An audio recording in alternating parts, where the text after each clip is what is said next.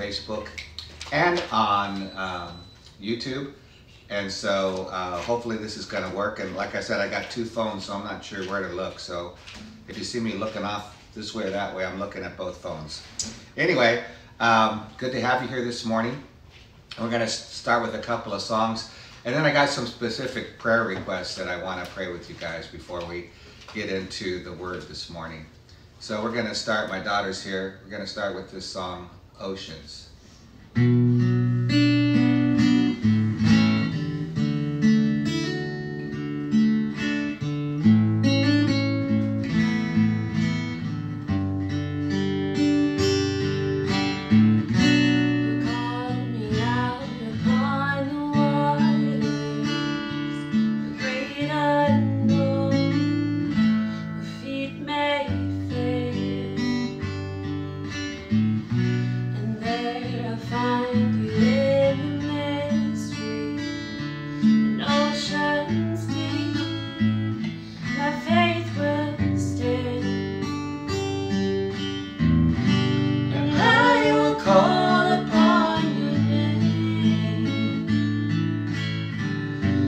Keep my eyes above the waves.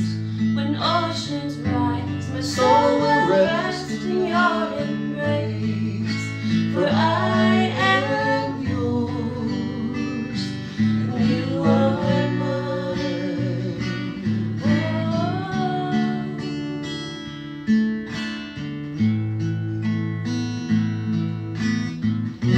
Your grace abounds in deepest waters. Your sovereign hand will be my guide. Where feet may fail and fear surrounds me, you never failed and you won't start now. And I will call upon your name and keep my eyes above the waves. When oceans rise, my soul will rest in your embrace.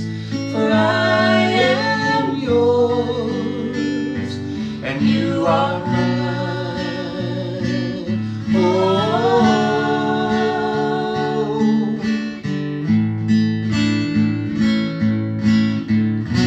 Spirit, lead me where my trust is without borders.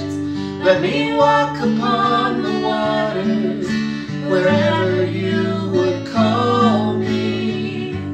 Take me deeper than my feet could ever wander, and my faith will be made stronger in the presence of my Savior.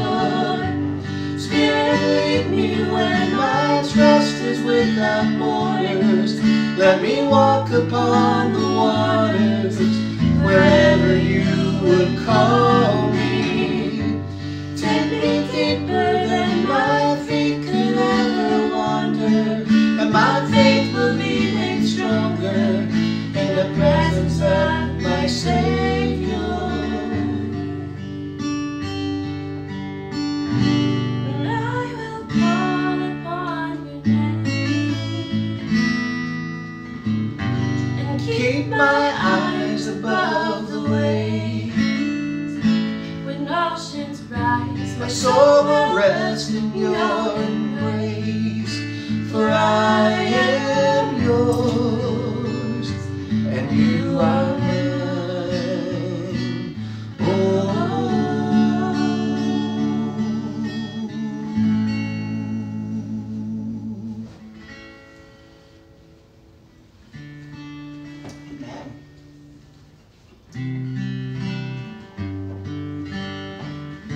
This is the right key.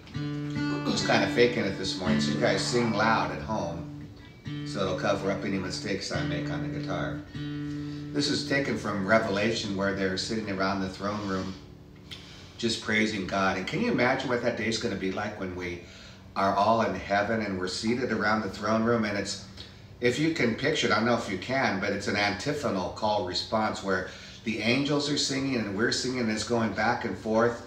and all of heaven is resounding with that noise. But here's the thing, that's not just on Sunday mornings, it's continuous. And sometimes I think, wow, can we continue to sing like that? Well, I think when you think about God and all of his glory in Jesus Christ, you have to sing. You're going to just be compelled to worship continuously. And so it's not like we're sitting on a cloud just playing a harp and sitting around. We're actively engaged with God moment by moment. And this is just an awesome thought. So we're trying to duplicate that in some small way this morning as we sing this song, Worthy is the Lamb who was slain, Revelation song.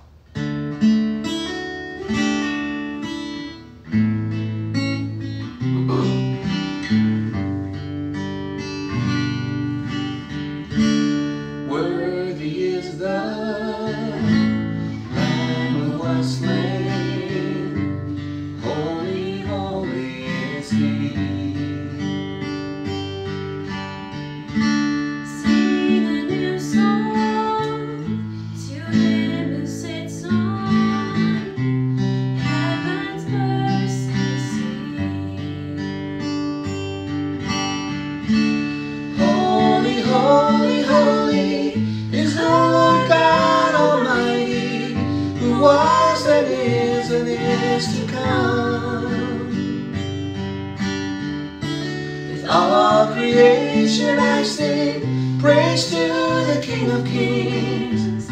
You are my everything, and I will adore you.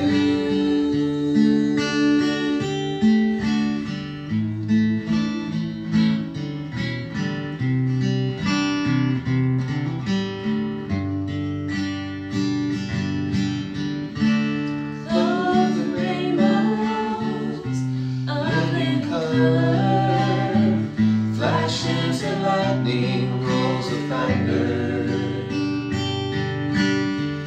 blessing and honor, strength and glory and power be to you, the only wise King. Holy, holy, holy is the Lord God Almighty, who is and is and is to come. All creation I sing praise to the King of Kings. You are my everything, and I will adore you.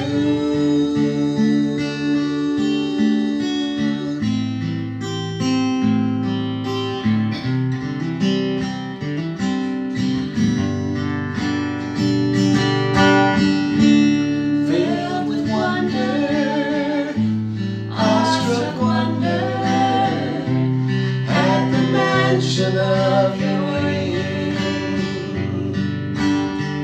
Jesus, your name is power, breath, the living water, such a marvelous mystery.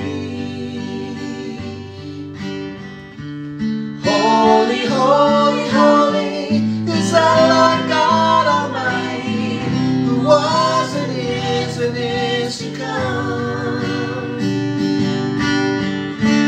All creation I sing praise to the King of Kings. You are my everything, and I will adore you.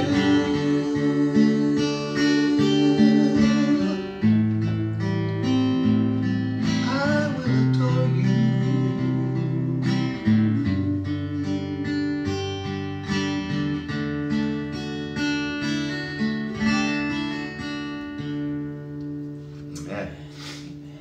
Here's a question.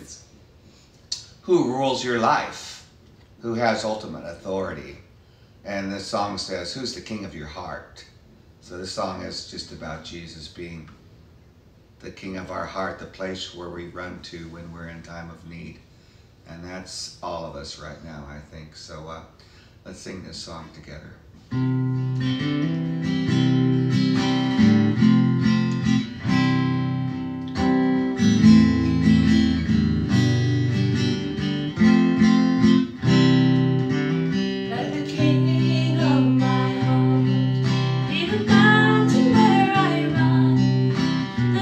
Tonight I drink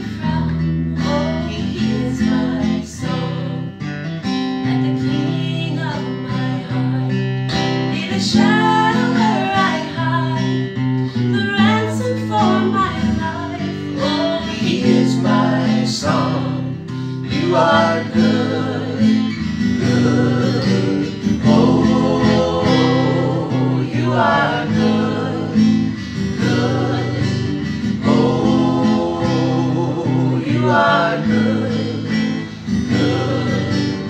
Oh, you are good, good. Oh, let the King of my heart be the wind inside my sails, the anchor in the waves. Oh, he is my song. Let the King of my heart be the fire inside my veins, the echo of my days. Oh, he is my song. You are good, good. Oh, you are good, good. Oh, you are good, you are good. Oh, you are good, good. Oh, you are good. You're never gonna let me down. You're never gonna let me down. You are good. You're never gonna let me down. You are good. You're so good. Never gonna let me down. You are good, good. Oh, you are good, good. Oh, you are good, good. Oh, you are good, good. Oh. Amen. Do you know that verse? Yeah, but you always skip it. That's because I don't know it. That's all right. She knows the verse that I don't know, so we didn't do it. There you go. You guys know this song for sure.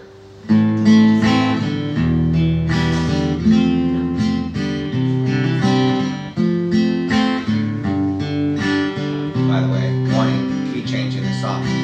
Holy, holy, holy, Lord God Almighty. Early in the morning our song shall rise to thee. Holy, holy, holy, merciful and mighty, God in three persons, blessed Trinity. Holy, holy, holy, all the saints adore thee, casting down their golden crowns around the glassy sea. Cherubim and seraphim falling down before thee, which word and art and evermore shall be. Holy, holy, holy, though the darkness hide thee, though the eye of sinful man thy glory may not see. Only thou art holy, there is none beside thee, perfect in power, in love and purity. Get ready to sing out loud. Key change. Holy, holy, holy, Lord God Almighty. All thy works shall praise thy name in earth and sky and sea. Holy, holy, holy,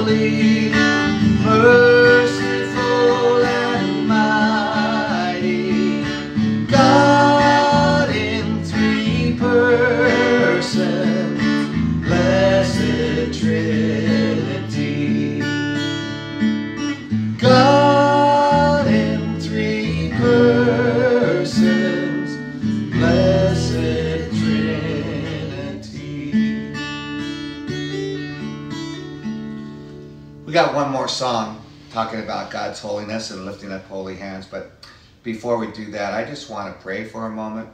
We have some special prayer requests. You, of course, all of you know, especially if you're in town, we've been faced with fires all over California, but especially in our area, we were just kind of surrounded by the fires. And praise God that, I was on my way home and from a funeral. I flew in late last night and I was going to go home this morning, but the last report I got was that it was still smoky, and I wasn't sure that we could get into High Palm because we have a service there as well. And we got the report today that everything is open now. All the road closures are done with. So apparently we're out of imminent danger. And so I'll be heading back there at the first of this week. But even though for now our town is safe, it's burning throughout California. And they're still experiencing a lot of smoke there. And so I ask you to continue to pray for the whole Trinity County area and Shasta County and the bordering counties of Tehama. This fire is just, these fires, there's more than one, they're just raging out of control. And as I said last week, I'm not a prophet. I'm not forecasting that this is part of God's judgment. I don't know if it is or not. It might just be the circumstances that we're facing. But I will tell you this. I am feeling very strongly that our nation needs to repent. And God needs to we need to turn our hearts back towards Him so that He might continue to bless this great country, because we have been greatly blessed, Lord. And we just haven't honored Him in the same way.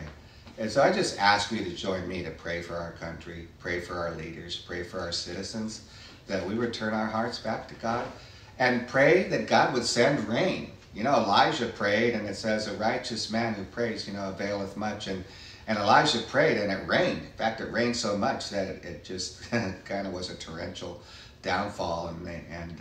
So we're praying that God would send the rain and quelch these fires. But more importantly, that He would rain down His blessings on us, on America. There's so much we're facing right now. I think of the people who are caught in Afghanistan who haven't been able to get out, and Americans whose lives are threatened, and already people who have lost their lives. Many of our Christian brothers and sisters who weren't able to make it out of there, and of course several of our soldiers who died risking their life for those who were there. And so just lift that up.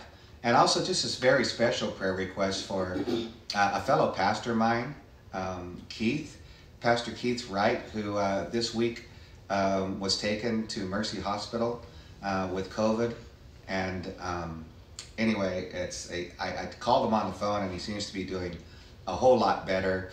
But you could tell he was breathing, he had breathing difficulty. And so just continue to lift him up and his family. And for some reason too, we haven't had to worry too much about COVID in our county, but the count is up right now, and it seems like there's a lot going around in Hayfork right now, maybe due to the fact that there's a lot of people coming into the area. And so just pray for this pandemic, pray for our community specifically, if you would.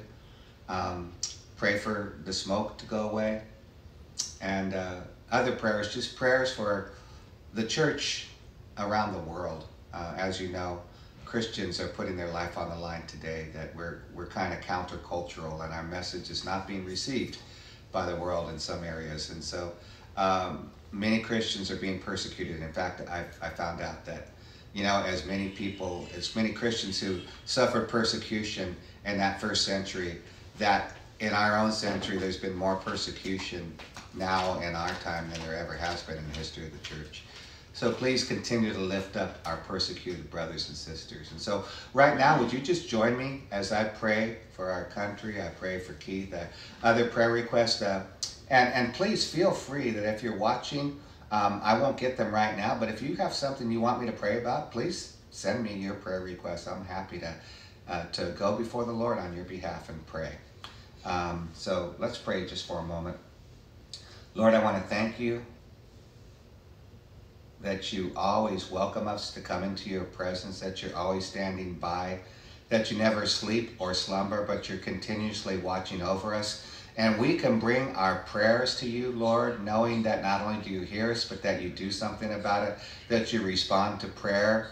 We lift up our country right now. We especially lift up the state of California because there's fires burning all over the state and even up into Oregon, Lord, and even into Canada.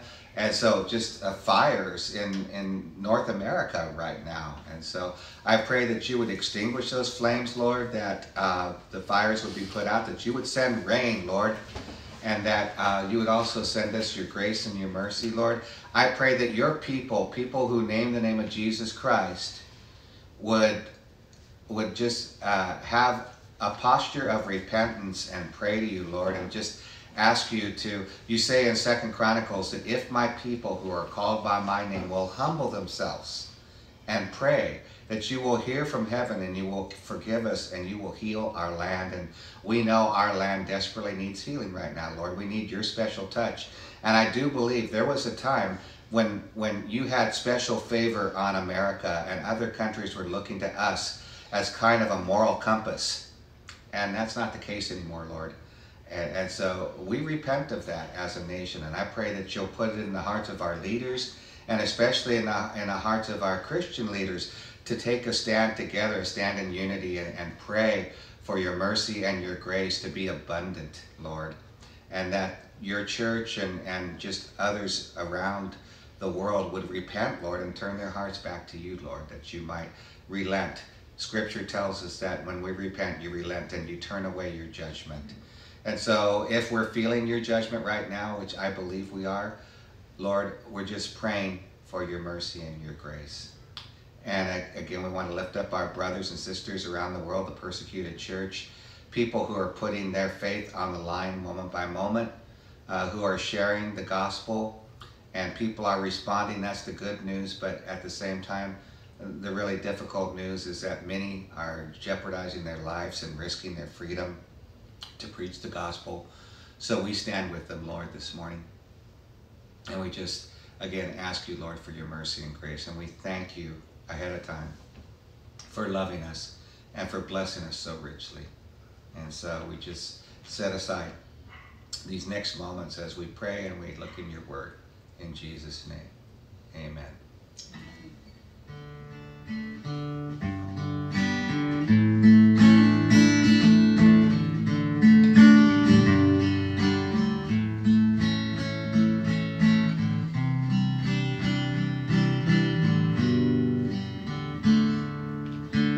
We stand and lift up our hands. You know what? That's the wrong key. Sorry, we're changing. Doing this without music. We stand and lift up our hands, for the joy of the Lord is our strength. We bow down and worship him now. How great, how awesome is he. Together we sing. Everyone sing. Holy is the Lord God Almighty. The earth is filled with his glory. Holy is the Lord God Almighty. The earth is filled with his glory.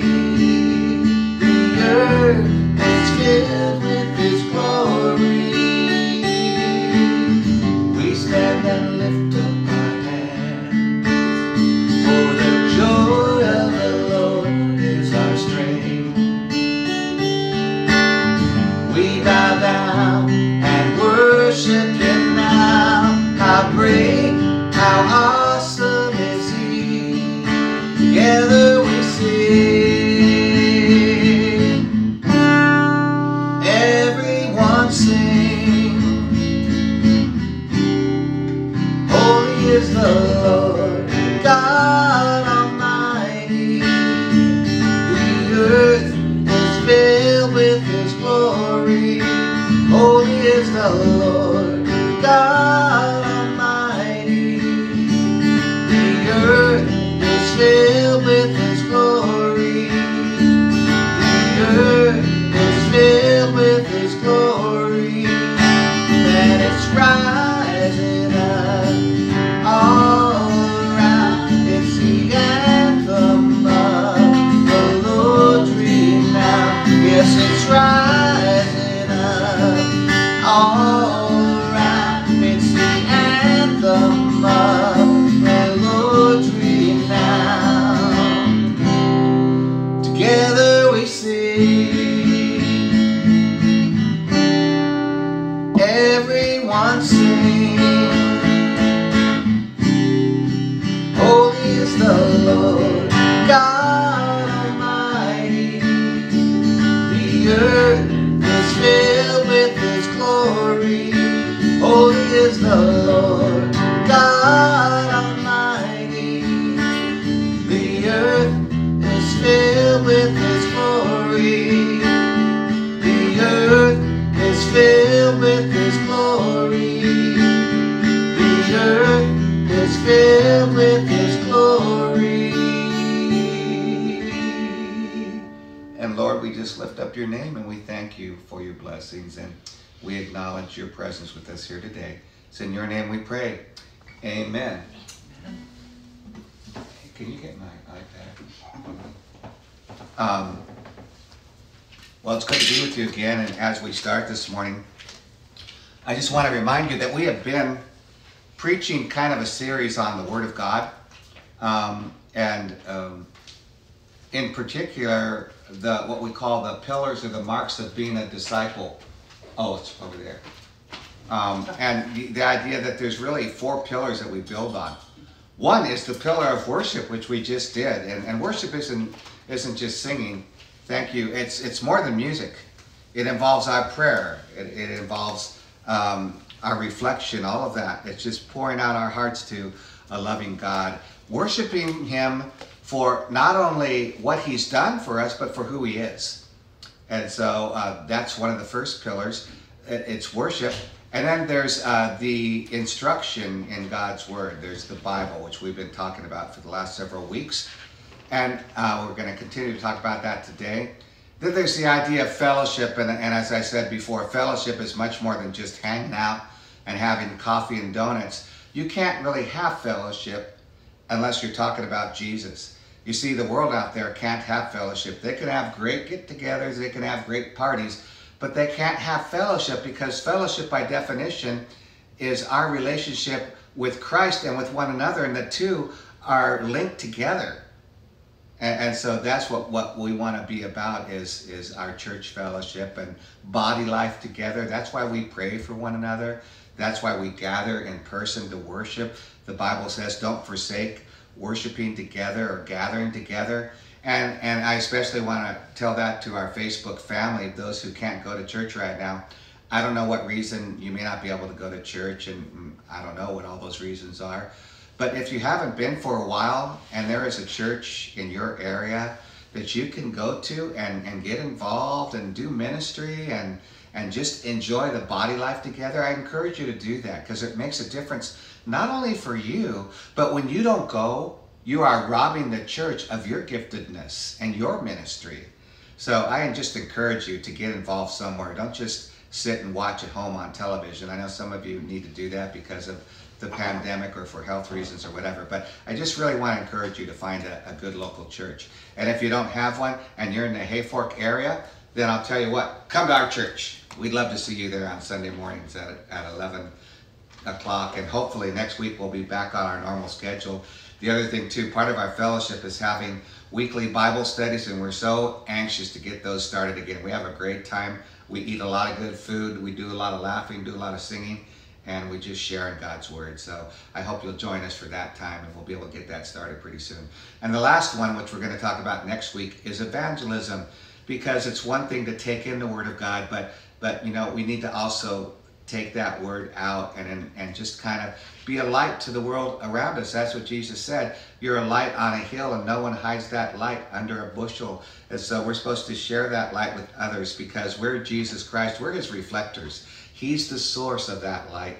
But we have the awesome advantage of taking that light to the world around us. And so we'll talk more about that in the next couple of sessions. And then, Lord willing, we might move on. I'm thinking of moving on to the book of Revelation, because there's a lot of people who have questions about the end times. I have questions about end times, so I'm studying it right now and trying to get a handle on that. But hopefully that's the next direction we'll go in the coming weeks. Not next week, but in future weeks. So that's kind of where we are right now. Today, I want to talk more about the Word again. But if you recall, when we started talking about the Word of God, I'm going to turn this way now, say hi to you guys.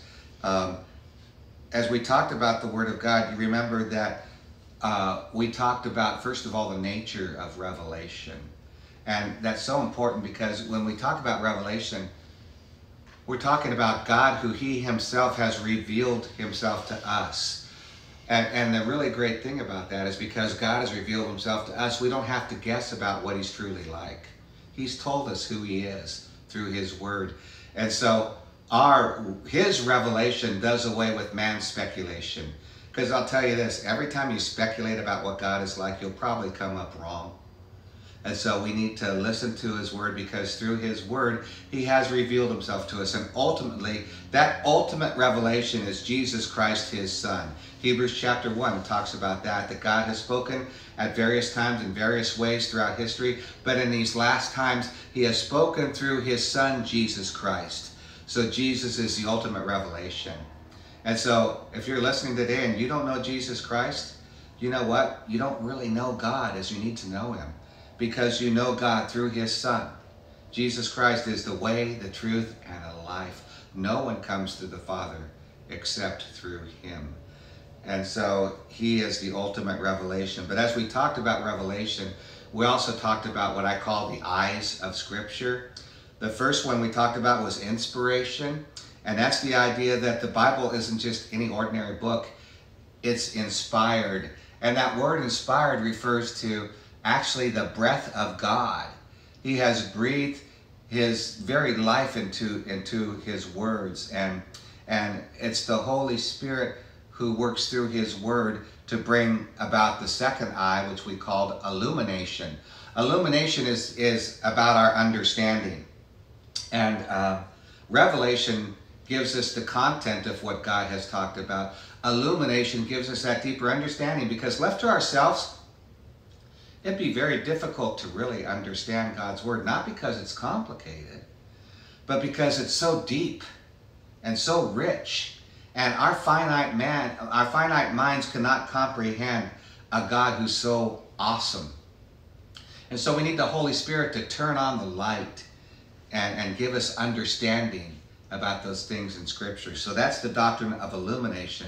So there's inspiration, there's illumination, but then there's also the doctrine of inerrancy or infallibility. And we spent quite a bit of time on that not only is the Bible God's revealed word, but because it's God's word, it's infallible, it's trustworthy, it's reliable. And we made special note to talk about the fact that there's some churches today that are saying the Bible contains the Word of God.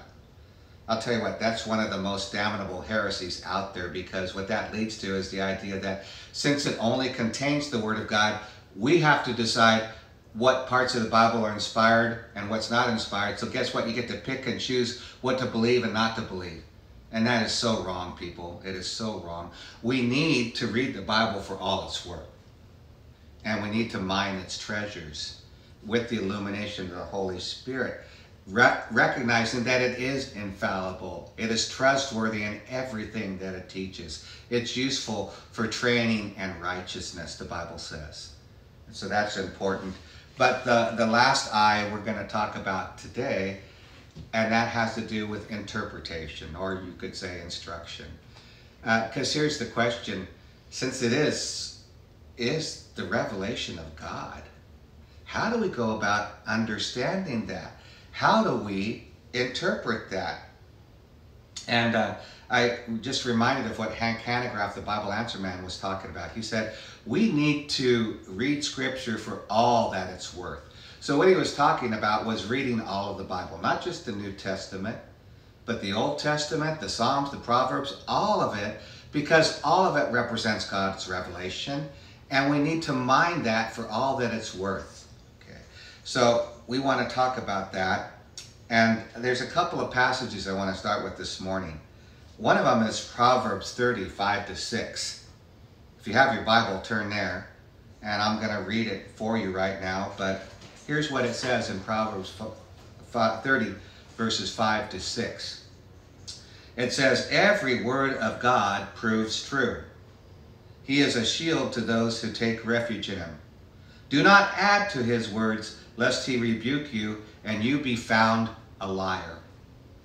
Just a few simple verses there, but boy, they're packed with meaning, because notice that here, he's talking about two things. He's talking about both a promise and a warning. What is the promise? The promise is that God's word is true. It's reliable. You can trust in it. And you read it and take it in. That idea that the word of God proves true refers to the fact that it is perfect or flawless. Some translations use the word flawless. And in these verses, it's interesting that that word flawless is a word in Hebrew, which literally means, it's a word sarap, which means purified or refined. And it refers to when they would refine gold or metal, and in that refining process, remove the impurities. And some of you know that story of the goldsmith and the refiner's fire, and the idea that in old times when they would refine the gold, they would keep on skimming off the dross that would rise to the surface. And you knew when the gold was as pure as it could be, because you would gaze down and you would see the reflection, your own reflection in the gold.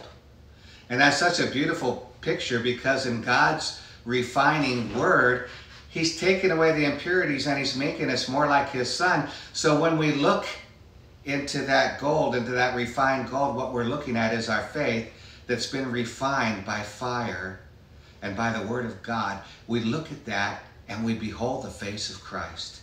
We see his reflection, not ours, as we're becoming more like him. And that's what the word of God does. So I like to think of it like this.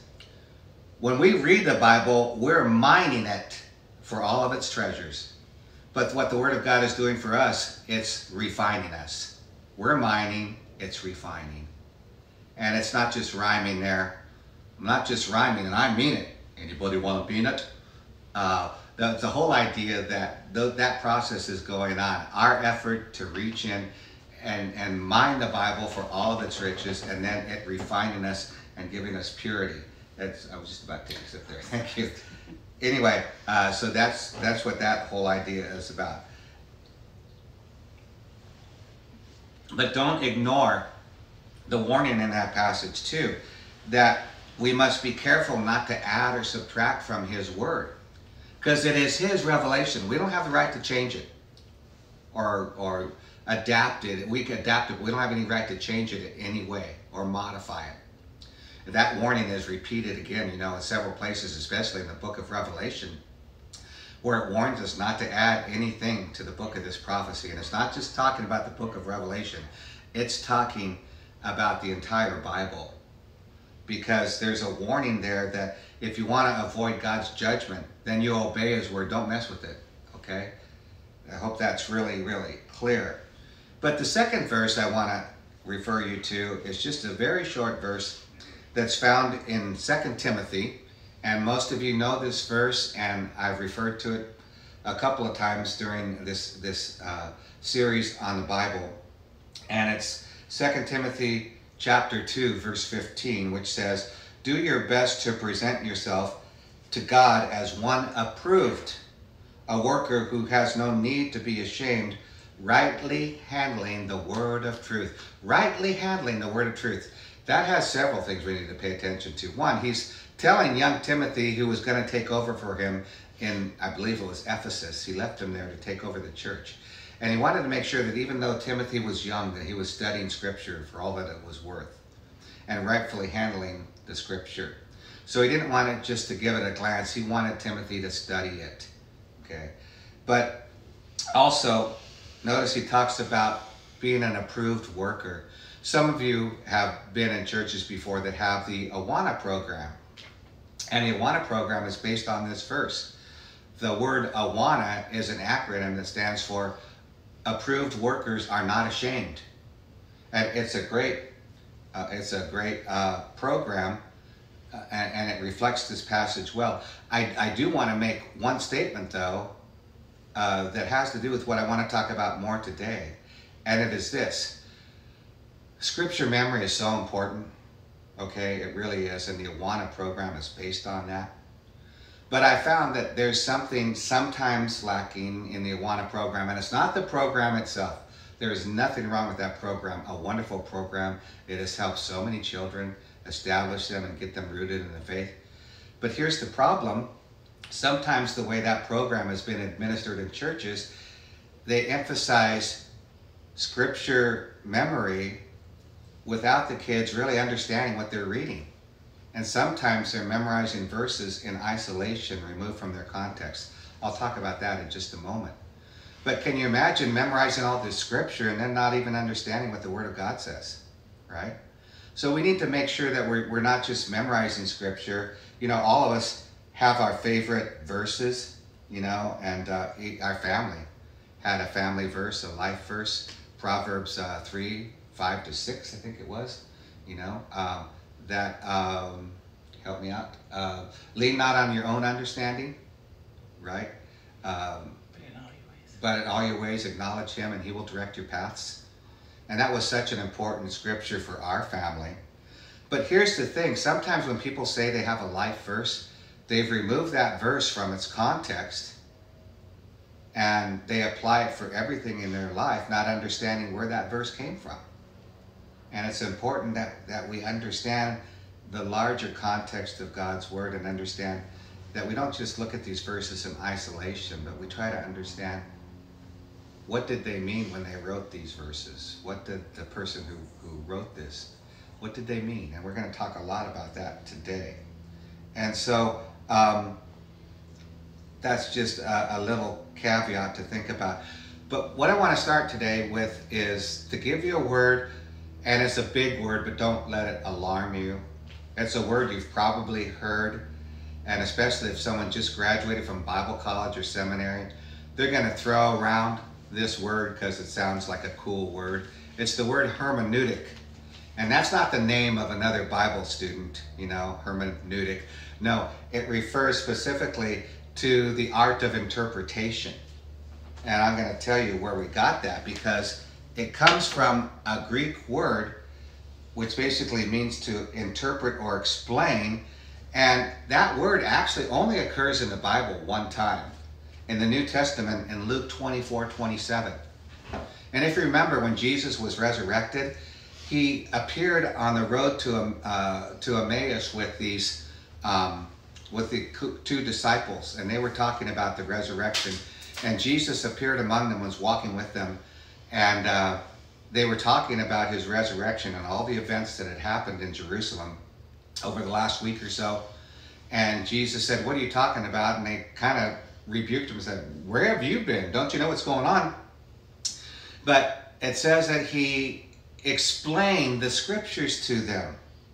It says, "And beginning with Moses and all the prophets, he interpreted to them all the scriptures, the things pertaining to himself or concerning himself." So Jesus used the Old Testament and he interpreted it. That's the word hermeneuin.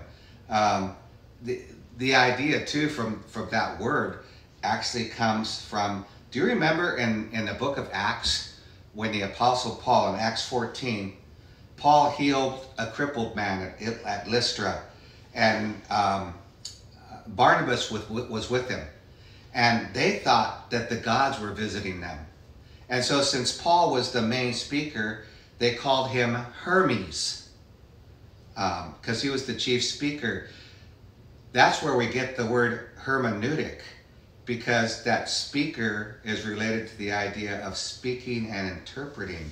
And so they saw Paul as the Hermes, or the interpreter. So that's where we get that idea of hermeneutics. So that's a little history lesson just for your edification. Now you can go to your Bible studies and tell them all about hermeneutics, okay? But I want to read to you something from, do you know where that red binder went? Years ago, I don't have time to really go into the whole issue of hermeneutics. It's a study all in itself. And I really recommend that you get a good book on how to interpret the Bible. Or if you can, if you've got a local Bible class and you can sign up for a course in hermeneutics, it will do you so much good, because it's so important to know how to rightly interpret the Bible. And Robert Stein, who was my teacher in hermeneutics, wrote a book on this. And I just want to read a little bit from the opening chapter of his book, because this is such a common thing that we do. And so I want to use this as kind of a lead-in to talk about biblical interpretation. So just listen as I read this little short story to you. It says, Tuesday night had arrived. Dan and Charlene had invited several of their neighbors to the Bible study, and now they were wondering if they would come. Several had agreed to come, but others had not committed themselves. But at 8 o'clock p.m., beyond all their wildest hopes, all those who had been invited arrived. After some introductions and neighborhood chatter, they all sat down in the living room. After some introductions, Dan explained that he and his wife would like to do was to read through a book of the Bible and discuss the material with one another. He suggested that they read the book, the Gospel of Mark, because it was the shortest book in the New Testament of the Gospels. And they all agreed, but everyone sat around kind of nervously wondering what to do, because none of them really had read the Bible very much, nor did they know how to interpret it. But Dan reassured them, no one here is a theologian, and they would work together in trying to understand the Bible. They went around the room, noting by verse Mark 1 to 15. And because of some of the different translations used, the New International Version, Revised Standard Version, King James, etc., Dan sought to reassure everyone that although they were reading from the various translations and it might be slightly different, they all meant the same thing. After thinking for a few minutes, they began to share their thoughts. Sally was the first to speak. After thinking for a few minutes, she said, what this passage means to me, now catch that, what this passage means to me. What this passage means to me is that everyone needs to be baptized, and I believe that it should be by immersion. Well, John responded, that's not what I think it means. I think it means that everyone needs to be baptized by the Holy Spirit. Ralph asked somewhat confusedly, I'm not exactly sure as to what I should be doing. Should I try to understand what Jesus meant? Or what John the Baptist was thinking? Or what the passage means to me? Good question, right? I think it means that everybody, he said, he was told by Dan that what was important was that what the passage meant to him personally. Encouraged by this, Ralph replied, well, what it means to me is that when you really want to meet God, you need to go out in the wilderness, just as John the Baptist and Jesus did. Life is too busy and hectic. You have to get away and commune with nature. I have a friend who says that to experience God, you have to get in tune with the rocks. Now think about that. Haven't we had that experience where we're in a Bible study and people go around the room and they're all kind of just saying what it means to them, and sometimes what that sounds like is not pooling the resources, but pooling our ignorance, right? Because we're all just kind of giving what we're getting out of that particular Bible study. But is that what the passage means? No, that's not what the passage means. Because what we're going to argue today from the rules of hermeneutics is that a passage only means one thing, but there are numerous applications. And so we're going to talk about the difference between meaning and significance. And hermeneutics, the art of interpretation. How do I get to the true meaning of the text, right? So we want to talk about that briefly this morning. And we won't exhaust this. Again, it would take an entire course and probably weeks, if not months, to go through all that's involved in biblical interpretation. But what that doesn't mean is that you can't get a good handle on the Bible. By following a few simple rules and guidelines, you can mine the Bible for all that it's worth, okay? So let me start by the three components of communication, okay? And the three components are the author, the text, and the reader. That may seem kind of obvious. Linguists call it something different. They say the encoder, the code, and the decoder. Still others will say there's the sender, there's the message, and the receiver. For our purposes, we're going to talk about the author, the text, and the reader. And the question becomes this: who ultimately is the author, and where does meaning come from? And now we know, based on the doctrine of inspiration, who the author is, right? The author is God. He is the source behind all of this.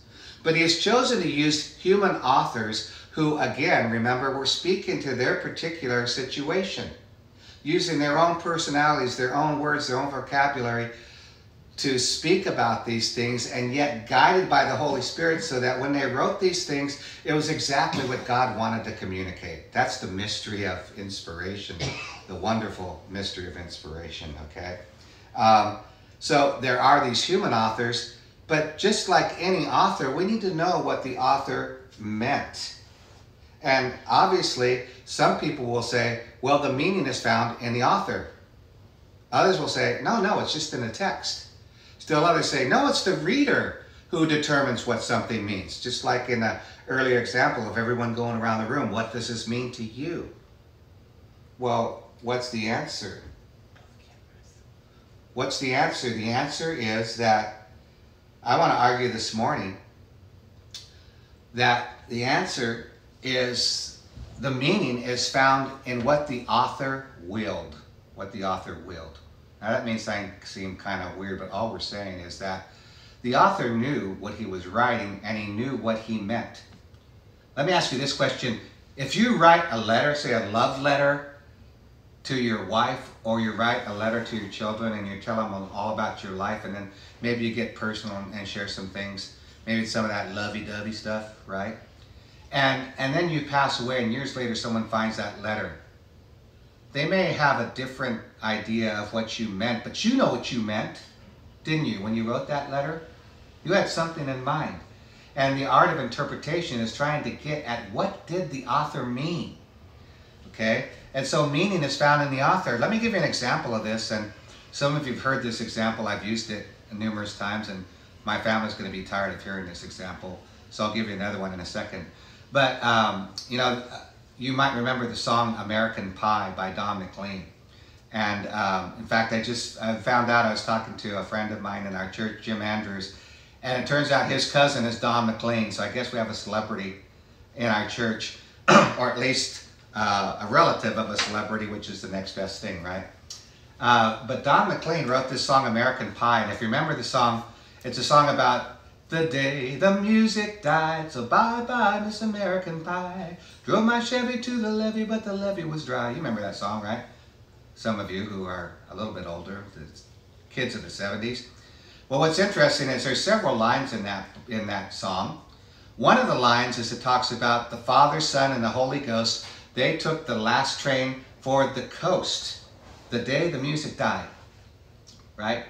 And it was funny because when that song came out, there were people who were writing just volumes and volumes trying to interpret that song, trying to figure out what did Don McLean, what was the hidden meaning of that song? What was it really about? And I remember hearing one person who wrote quite a bit about it, and he was kind of one of these musicologists who studies music as an art form, and he was, you know, kind of pontificating and saying, well, obviously, what this refers to is the movement of music as it went from England and then to the East Coast first and then migrated to the West Coast. And it changed the whole dynamic of rock and roll music as we know it today. And he's just talking about all this stuff. And later on in an interview, they interviewed Don McLean, and they said, well, are you ever going to tell us what these words to this song means? And his basic answer at that time was, hey, I was just rhyming stuff. So it's kind of funny to me, you know, they're reading in all this meaning into that and not really knowing what it meant because they didn't know what he intended, right? Maybe a better example, go back to our own history, which is repeating itself today back to the early 1980s and into the 1990s. You might remember that they were getting ready to confirm the nominations for Robert Bork and Clarence Thomas as Supreme Court justices.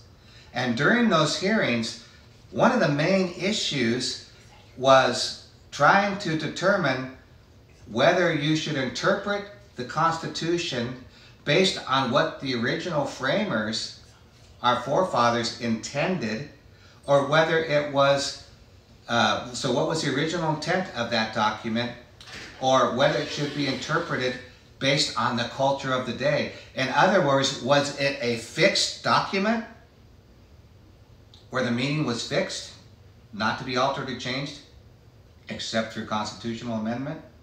Or was it a fluid document that was designed to change with the times? Well, I think you know what happened in our culture.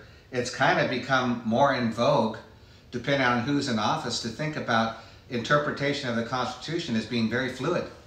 But I would argue that it had an intended meaning when the framers of our Constitution framed those words. They thought very carefully about how they wanted to form our country. And they wrote the Constitution in accordance with that idea. And so they never intended for it to be just randomly interpreted or just to change and be fluid and however any state wanted to adopt or interpret it on their own, or even individual judges leave it to their subjectivity to try to interpret what it meant. And can you see some of the problems we have today because of the way people interpret the Constitution and how it's affecting our nation today? Well, now take that illustration and bring that to the Bible. What happens when people determine their own interpretation of the Bible? What you get is something called eisegesis. There's exegesis, which means drawing the meaning out of the text. So you're finding the author's original intent. What did he mean to say? But a lot of people practice eisegesis, where they read into the text. I want the Bible to agree with what I already believe. How many of you have met Christians, and maybe you've done this yourself, where you're reading the Bible and there's things that you don't agree with? You go, I don't believe that. That couldn't be part of God's inspired word. Thomas Jefferson was like that. There's a translation of the Bible, not a translation, but they found Thomas Jefferson's Bible. And you know, he was a man of faith, but there were things he didn't like in the Bible. He began to rip them out of his Bible, and when he was done, he had a very small Bible. And I don't recommend you do that. But even if you don't do that to your Bible, some of us do that in our minds, where we just reject portions of Scripture because we don't think it applies to us, or it shouldn't apply to us because it doesn't agree with our lifestyle, where we want to go. So that's why biblical interpretation is so important, because the author knew what he meant.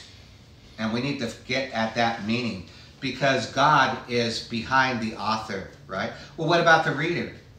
Well, again, if you believe that the reader is interpreter of the text, then what will you do?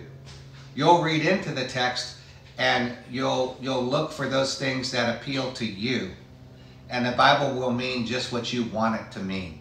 And you'll miss the meaning of what God intended.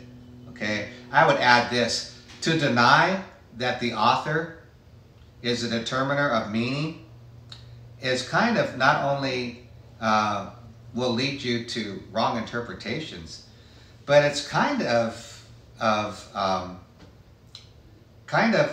slam on the author's creation, right? And you can see what I mean by that. Can you imagine someone talking to a songwriter, like maybe Paul McCartney or John Lennon if he was alive, and to tell him something like this, you know, I love that song that you wrote, I Want to Hold Your Hand, but you know, based on today's culture, didn't you know that holding hands wasn't going to be enough? No, we live in a very sexual culture, and so you should have written the song differently, and maybe that's a poor example, but that's letting culture invade the author's creation and trying to determine what it should be about rather than what it is about, okay? And again, that's probably a terrible idea, but the idea is we don't have a right to mess with someone else's creation, whether it be a song, a painting, a poem. We don't have the right to just change that. In fact, we have laws against that, copyright laws that don't allow us to do that, right? How much more dangerous is it to change what God has said? To read meaning into something that he never meant? Because if it's bad enough to mess with someone's creation, what about the Creator himself? The Creator of all things. We better watch out for that. So let me really quickly give you a few rules of interpretation and then give you some negative examples. A couple of mistakes that I've made, and I know. Just go back and forth like get two people in your audience. It's hard. My wife is telling me to keep looking camera to camera, but I feel like I'm going, anyway. So if we had a light, like they do on television screens, that light lights up and you go, oh, turn this way. So I'll try to remember that. Anyway, there's rules of interpretation because the Bible is a written document, okay? So we can treat it somewhat like we treat other literature. There's rules of how we interpret literature, and I want to tell you what some of those rules are, because if you apply this to your Bible study, you're going to get so much more out of it. And again, these are just guidelines, okay? And it's not the whole way to interpret Scripture, but these are some general principles. So if you have a pen, you might want to write some of these down, okay? And if you don't have a pen, just rewatch this part of the broadcast, or again, get a good book on biblical interpretation and you'll see some of these in there. The first thing is interpret a passage in the light of its context. You see, context is everything, right? And we've all had that experience, haven't it? Where we're talking to someone and they report something we said, wait a minute, you took that out of context. That's not what I meant. And we'll talk more about context in a minute, but context determines the meaning of a passage, not just the words, okay? But also, the second thing is, it is important to know the correct meaning of the words. You know, remember the Bible was originally written in 3 languages. Hebrew, and then it has some Aramaic terms, which is a form of Hebrew, and Koine Greek in the New Testament. And so, if you look at those languages, they have nuances of meaning. That's why it's important when you're learning to read the Bible. When someone goes to Bible college or seminary, oftentimes we study the original languages because even though we have great translations today, we want to study the subtle nuances of that language because meanings of words can change according to the context. But we need to know what the correct meaning of those words are, especially as they come back into our translations in English. We also need to look at the grammar, right? Like the verbs, is this a command? You know, is it, you know, what kind of form of grammar is it? Are we talking about the nouns, the mood? Are we talking about past tense, present tense? All those things, we need to look at the grammar to help us interpret the structure of a sentence. We need to, what we just talked about, look at a passage according to the author's plan and purpose, and that's where we need to dig in and see what he was dealing with, which a lot of that has to do with the background. What was the historical setting when he was writing? What was the occasion? Who was he talking to? You know, a lot of the passages that we look at today that we claim for promises for ourselves, have you ever realized that a lot of those are passages dealing with Israel? And yet they might, in a general way, apply to us, but there's some specific passages that have to do with Israel, and especially in light of Israel coming back into the land after the tribulation, during the period of the millennium. And so a lot of those passages are dealing specifically with Israel. It helps to interpret them if we understand that, okay? That has to do with the cultural, geographical, historical background of a passage. And I'll talk a little bit about that, about a mistake I made in just a minute. But also, you interpret the Bible as a whole, because the Bible will tend to interpret itself. Especially, that's why knowing who the author is important, because what Paul says in Romans, he might say something similar in the book of Galatians, right? And so we look at all of those writings of the same author because there's going to be consistent themes. If you look in the Gospel of John and the epistles of John, you're going to see themes of light and darkness come out quite a bit. That's really helpful when you're reading the Bible and you recognize, okay, so John likes to talk about light and darkness in a spiritual sense. What is that all about? Okay, so it's important. And then the last thing is we need to look at the genre. What do I mean by that? Well, literature has different forms, right? There's prophetic literature. There's parables. There's biblical narratives, which are telling a story. There's poetry, Psalms and Proverbs. There's wisdom literature. All different genres, and all of them have unique ways of interpreting them. That's why, again, get yourself a good book on interpretation. But as we think about that, let me give you just a couple illustrations of some mistakes that I've made or that I've seen other people make, and then we're going to close for today. We're going to move on to evangelism next week. But I think this is important for you to understand, so let me just cover this really quickly. The first one has to do with context. And again, you've heard people talk a lot about this, taking a passage out of context. And as I said earlier, we often do this when we memorize scripture, because we look at a scripture and we go, oh wow, I really like what that says, but we remove it from its context, and sometimes we really lose the intent of the meaning and the deeper, more powerful application of that. Let me give you an example of that. This is a pet peeve of mine. It's one of the verses is Philippians 4:13, and this is a great, wonderful passage. And it says, I can do all things through Christ who strengthens me. Great, great, wonderful verse. But I've heard that verse misapplied so many times. When I was a youth pastor, I worked with a couple of different groups, one with Athletes in Action, and the other was the Fellowship of Christian Athletes. And both those groups really latched onto this verse for athletics. And the way they would apply it, you know, you'd see some young Christian and they'd say, well, tell us about the game. And he would talk about his life verse. He goes, well, I just think about Philippians 4:13. I can do all things through Christ who strengthens me.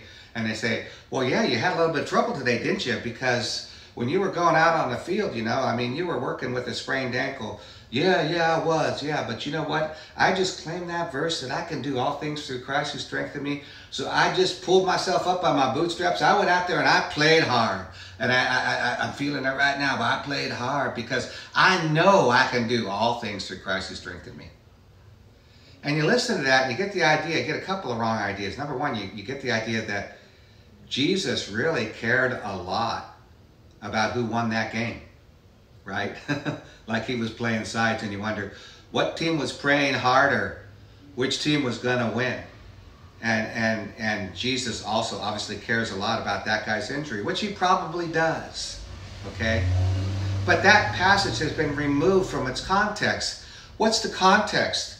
I'll tell you what the context is. The context is Paul is in prison. He's facing his own death. And he's written to his fellow disciples, and I don't know if it's this letter in Philippians, but later on in Ephesians, another prison epistle, he asked for the parchments to be brought to him. The most important thing is the word of God, because he wants comfort. He says, bring my cloak, but also bring the parchments, right? And here, what was the all things Paul was referring to? Well, Paul was chained between two prison guards, right? And so guess what he's doing? As he's chained between them, he literally has a captive audience. Now, I don't know if I have a captive audience today or not, but Paul did, because they couldn't get away from him. And guess what he did? He talked about Jesus as he was chained between them. They couldn't get away. A 4-hour shift listening to Paul go on and on about Scripture. You think it's hard listening to me for half an hour or 45 minutes? Sit there with Paul, right? And I'm sure it was fascinating to listen to, right? But here's the thing. That was in the context of all his trials and suffering. And what he was saying in the all things I can do, all things with Christ who strengthens me, what he was telling us, the disciples, is I'm in prison. I'm facing my own imminent death. But I still have the strength given to me from Christ to do his work. Not about winning a game. It's about winning at life. It's about I can still be victorious in my Christian life and make a kingdom impact even though I'm here in prison, because I can do all those things through Christ because it's Christ who strengthens me. So you see how that interpretation is different? Not that it's vastly different or wrong, but people start to apply these scriptures to very specific situations and they miss the larger application. But let me tell you something else that I did that involves these other rules of interpretation. One of them had to do with the idea of knowing what genre you're talking about and knowing things like how often a word occurs and the meaning of words and the context especially. What's the historical setting? What was the occasion for this teaching? Who was the person who's writing this? Who were they talking to at the time? And so I was in Bible college and I got a chance to preach my very first sermon. And again, somebody heard this story. Too bad, you're going to hear it again because it's an important application. But I was reading from Luke 15, one of my favorite passages, and it's a parable about the prodigal son. First mistake I made was looking at the parable through my own eyes and not through the eyes of Jesus. Because if you look at that passage in Luke 15, it appears at first to be three separate parables because it starts with Jesus talking about lost sheep. And then it talks about a woman who loses a coin and scours the house, and when she finds it, she celebrates. And then it ends with a parable about two sons, where the younger one goes off and wastes his inheritance on riotous living. All right. And that's the part of the parable that appealed to me. So I skipped the first two. All right. Because it spoke to me. You know, it talks about this son who goes off and screws up his life. And he comes to the point where it says he came to himself and he rehearses his speech where he's going to go home to his father and say, I'm not worthy to be your son, but I'll be a slave and I'll work for you. And I read that parable and it really spoke to my heart. So I decided I wanted to preach on it. But I preached on the subject matter, right? And I ignored the genre. This is a parable. Now, why is that important? In a biblical narrative, you can ask certain questions.